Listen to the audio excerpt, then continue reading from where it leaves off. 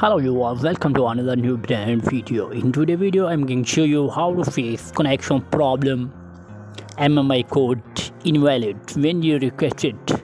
And now you're facing the problem, how to fix this problem. Before starting the video, please subscribe my channel, press the bell icon for latest notifications. So let's start wasting any your time. We'll jump to the video.